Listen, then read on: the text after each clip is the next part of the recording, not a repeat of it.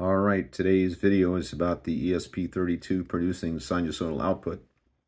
I was a bit frustrated with the Arduino in that its sinusoidal output is really a simulated output using PWM. And I wanted to see if we could actually produce a real sine wave from one of these microcontrollers. So I've written code with for the ESP32. It might actually run on the Arduino, although I haven't tried it. And it is currently running. I've got two wires coming out of the ESP32.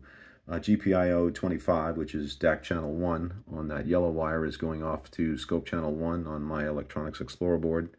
And then the brown wire is just carrying the ground over to the same scope channel. All right, looking at the picture of the ESP32, there are the two DAC channels. They are 8-bit DAC channels. That's just internally controlled, not configurable. And we are using DAC channel 1 in this case. That's a configurable setting of the software that I've written. And we're going to look at that software now. So, all right.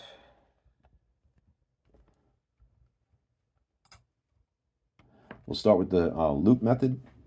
Nothing is happening within the loop method, interestingly. The way that this works is it uses an internal timer within the ESP32, which has microsecond resolution, which is great. And that we use a mechanism that is a callback to another function, and that function is the one that gets the values of the sine wave at each point in time and spits it out to the DAC channel. So nothing happens within the loop, and we will, we'll get into the functions that are actually doing the work. Here's the setup. We set up the serial output so we can write data to the terminal, print out some settings. That's what we're looking at down here. It provides information about what has been configured, what the desired frequency is, the sample rates per second, or samples per second, excuse me, and it calculates the samples per cycle based upon just dividing the first number into the second. It also spits out the clock speed, which is not configurable, but it was information I was curious about, so I wrote a method to grab that and included that in the output that is sent to the terminal. Same with the heap information. I was curious about the memory within ESP32, so there's a function in there that grabs that, and that's also included in this printed output. Continuing with this setup method, there's a function to create a circular linked list, and that circular linked list holds all the values for one complete cycle of the sine wave, and we hold that in the current node, basically the beginning node of the circular linked list. Then we populate the circular linked list with all the data for one complete cycle of the sine wave. We set up the callback timer. That's an internal timer with the microsecond resolution. And then we tell the DAC output to be enabled for a certain DAC channel, a configurable DAC channel. So continuing along here. Here's the print settings method that spits out this information down here at the bottom. Here is the function that sets up the callback timer. Okay, so the frequency of the callback timer is determined by the given number of samples per second. That along with the frequency, it can do some calculations and determine the number of samples, and the number of microseconds per sample, in other words. There's a timer ID. Interestingly, the ESP32 has several timers, so I'm just using the first one, which is timer ID 0. Apparently you can count up and down, so I said count up to true. Then I've created some variables here, so there's no magic numbers. Basically, the resolution is microseconds, so that's what this is, microseconds per second. And then the microseconds per sample is just the microseconds per second of the timer divided by the samples per second. So that gives us microseconds per sample. And if we look at the waveform, this is actually running. Microseconds per sample is just the time for each one of these horizontal movements, right, to get to the next value, which is then spit out the DAC channel. So that's the microseconds per sample. Continuing along here, you create the timer, give it the ID, tell it to count up. There's a timer divider here, and I don't really understand what it does. I haven't had any success at changing it and having the system still work, so I'm just leaving that value alone. Sorry, I don't have any more information about that. Then you attach the timer to the interrupt being this Untimer method that we'll take a look at in a second. And then you just tell the timer to, begin to write, which is basically the timer is going to send out a alert notice to the, or basically telling the Untimer method to trigger every number of microseconds per sample. And then you enable the timer, so that gets the whole thing rolling. Here's the Untimer method. It's pretty simple.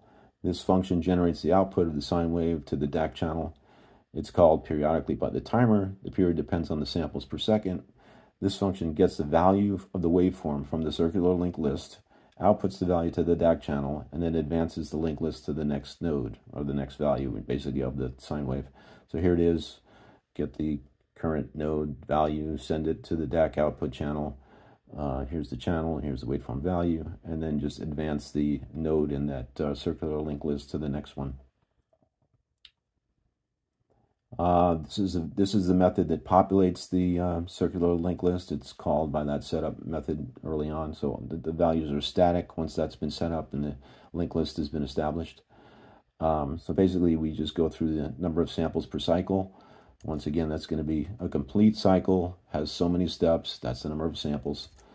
And we just do that in a for loop, calculate the angle per step, get that in radians, do some calculations here of the sine of the angle right here. Then we add, or excuse me, multiply by the amplitude, and then we add the amplitude, which is kind of confusing. It confused me at first. But the reason for that is that the sine wave output from ESP32, or any of these microcontrollers, I suppose, is not allowed to have negative values. And a sine wave, this sine is going to return positive and negative values. This multiplication is going to have positive and negative values.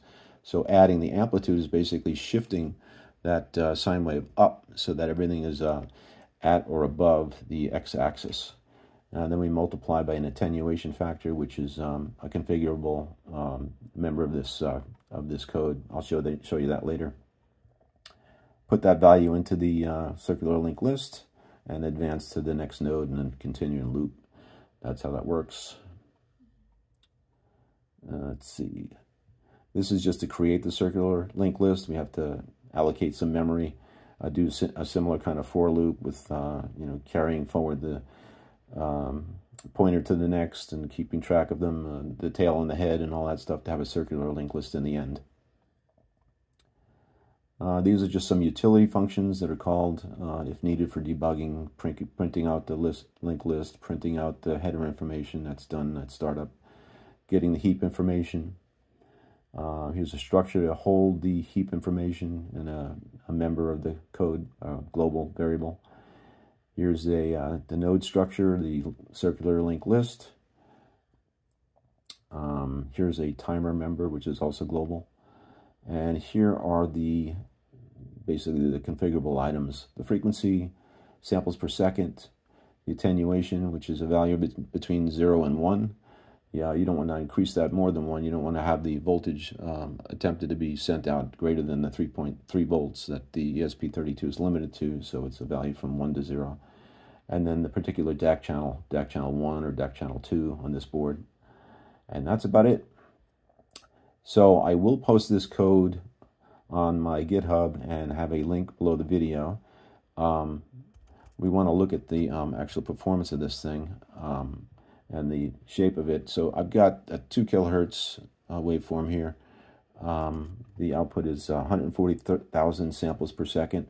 What I did find is that I can't go above that. Or I believe there's either an I/O issue beyond that, and that it can't keep up, or maybe a processor limitation. So if anybody out there has ways or thoughts of improving the performance of this and making it more optimal, and I'm sure there must be ways. This whole thing is an exploration for me. I'm very new to microcontrollers and so forth. I do have coding experience, but not with working with electronics and microcontrollers. So this is just a fun exploration for me, hoping to meet other people that are also interested in it for the same reason, and maybe get some ideas on how to improve this code, make it more efficient. Let's change this to, say, 500 hertz. We'll look at a smoother waveform, build it, and upload it to the board. Takes just a moment.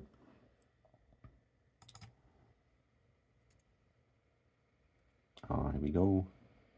Thanks for your patience. Here we go, almost done. And there's the new values, 500 hertz, same number of samples per second. Now we've got 280 samples per cycle. And you can see a smoother waveform. Let's have a look at this. So, better than PWM, I think.